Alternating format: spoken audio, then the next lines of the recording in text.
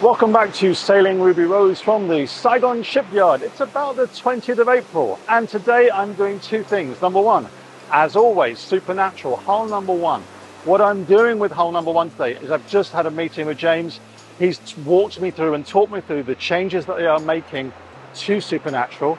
A lot of those are actually already in play. Big changes to the master cabin, big changes to the nav desk. And a lot of this will then, well, in fact, all of this will then be implemented into Ruby Rose 2, hull number 2.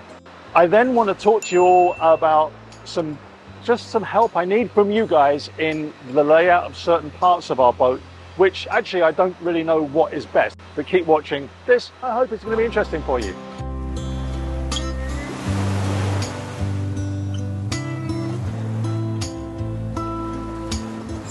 Let's just take a quick zip on board hull number one and have a look to see exactly what's being changed there. And I'll talk you through all that and the reasons why it's being done as I walk through. Okay, this is just the nav desk has all now been redone in grey and it looks a lot better.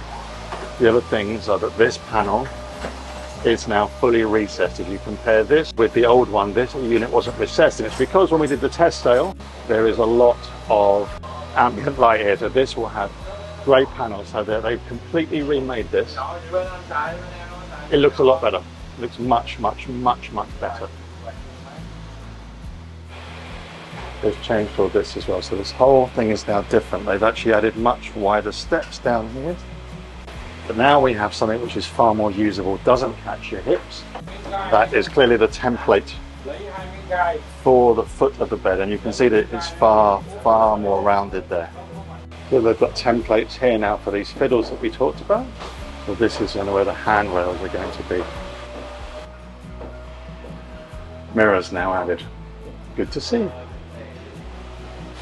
There's also going to be some modifications to this to, I believe, make it deeper to take books.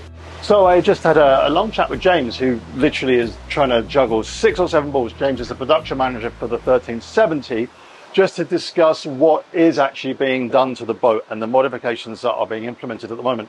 I've already shown you the bed. The bed is being shortened, and they have basically made it, not shortened, it's been made narrower, and they have decided to kind of make the foot of the bed more curved so that it is easy to get in and out of.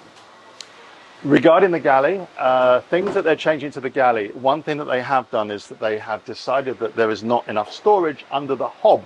Obviously there was a very high-end design meeting. I did ask James if we were allowed to talk about this on camera, and he's like, of course.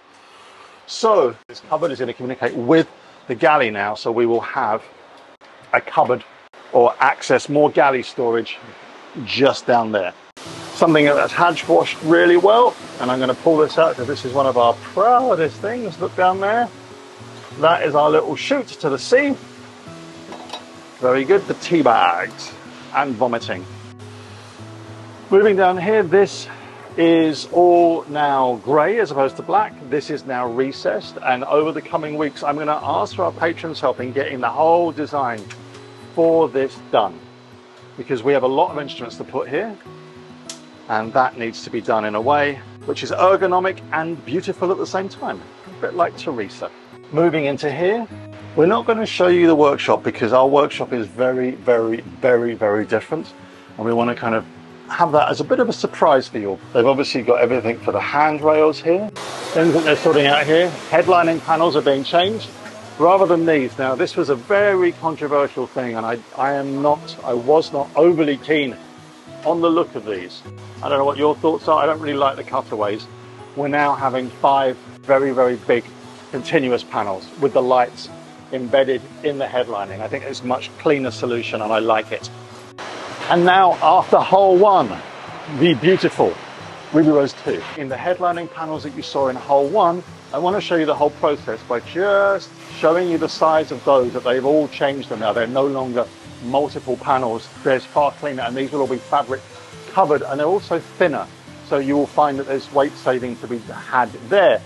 I'm going to actually show you the shot. We've had a few people complain on the internet that my face happens to be over too many videos. Why not more B-roll? What's wrong with your face? I love my face. My mother loves my face, and I believe Teresa does as well. Anyway, let's show you these headlining panels and then keep the walkthrough going. So again, just bringing you up to date with the walkthrough of the master cabin. The carpenter is just going to bring all his stuff in here. So you can actually see this probably for the last time that you're going to see it without any woodwork in place. This is going to be a workstation, so something you do need to appreciate that it's not going to be the same as Hull 1. And with our walk-in wardrobe, we are having a door here. I really do need a door just so that this becomes far more usable storage, that we can actually keep everything stowed effectively at sea. As I keep saying, this is going to be a blue water cruiser for us. So this is complete, bar the electrics, but they need the carpenter to get in and get this all sorted out. So that is all but done. And so it's time for a tour of Ruby Rose 2 and how she is up to date today. Apologies for all the blue, this is all just, as you know, protective layer. But let us look first. This is the barbecue area where we are going to have that beautiful barbecue. So again, it gives you a keen kind of view of how big that barbecue is, and we've got some shots of that when it was dry fitted, so I'm sure they will get overlaid now for you to see. As we swing round, I know it looks as if there's a lot of work to do here, but something you do need to be aware of is that all the furniture has actually been pre-made, and they are just addressing all the items on the list that were found on the test sale on Hull 1 Supernatural, and then they're going to implement those all the way down the range. So everything is just waiting to be fitted, but obviously there is a hold up while they just continue with Supernatural. Moving into the saloon, obviously the trifold door, again, that has been made and that is again waiting to be fitted. So moving in the electronics, all the electronics for the Master Vault battery system are in place. That 24-volt system, that's all, again, all been fitted under the nav station, and the galley has been templated as well. So that's another thing to be aware of. The Korean people have come in to template for that, and we've given them specific instructions as to, you know, the lips that we want and not having ridges on the drainer. And as we swing around, again, this is where the saloon will be, but just to clarify, the upholstery has also been done. It is literally just waiting for these last bits to be kind of complete. We are having the vinyl floor matting down, so again, this whole blue and white area, which looks like a builder's site, will be very, very clean. The teak covered vinyl matting to go on the floor. We have a kind of a grey upholstery for the outside, a grey upholstery for the inside, and then that's going to be offset with the white, the grey, the blinds. And again, this area, I know it's all blue, is completely grey. So again, that two-tone nav desk that you saw on Hull 1, and there's a full B&G system going here with a whole Star Trek Enterprise array of electronics. Again, the flooring has not been put in, and they are waiting for the final furniture to go in before the flooring. As soon as the furniture goes in, the flooring will be in, and I believe that this week, it is the 16th of May today, when I go back to the factory tomorrow, this will all be done. That is a quick trip around Ruby Rose 2. Hope you enjoyed it.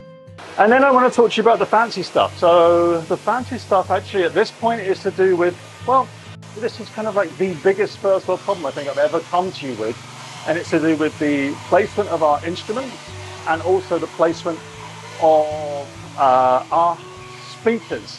I don't actually know what to do. I'm a pretty big audiophile, but I want to, I'm gonna, ask for some help. James has told me to unbox all the bits and show you and let you help me with. So if any of you have like knowledge about stereos and hi-fi, you can let me know. Now, what I'm going to say to you is we have 6 speakers and a subwoofer to install. I was thinking about 2 up here, 2 in there, and 2 on the front deck that are zoned with the subwoofer in a locker, but I'm worried about the waterproof nature of these speakers. So again, what we've got here on the foredeck of the boat is obviously this huge area where we can sit, and I'm kind of thinking about getting a couple of speakers just recessed in here, just down in this part here. But there is going to be a lot of water over this deck, and I kind of worry about it. Also, we're cutting holes in the deck. So let me just show you where I'm thinking. So this is obviously a whole big seating area. I was thinking of putting 1 speaker in down here, and then another one across in here if possible. And then as I walk back through the boat, we're talking about having another speaker recessed there, another one there.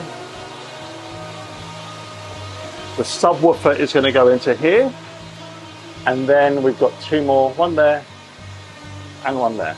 So 6 speakers, all zonable. Another development that I really do want to show you is that there's now our solar panels are in place, all ready to be installed. There are teams of electricians here. The electricians are getting everything done on their part. The carpenters are getting their bits done. So it's now all the teams coming together. As I said, this is the 20-something of April. 20th of April. And this boat is going to be launched in about 6 to 7 weeks. Very, very interesting. Okay, a welcome break from being out there in, essentially this is one of the hottest Aprils Southeast Asia has ever had. I read a report this morning to say that, you know, temperatures in Cambodia are hitting 44, 45 degrees. It's insanely hot here. Anyway, I should put on my nerd bins. I want some help from you lovely people. Okay, stereo placement. So this is our head unit. We're not sponsored by Fusion in any way. It's just showing you what we've got. So we've got a head unit there, which is the Apollo system. Now this is zonable, so we have a zonable head unit. That is important because we then have speakers.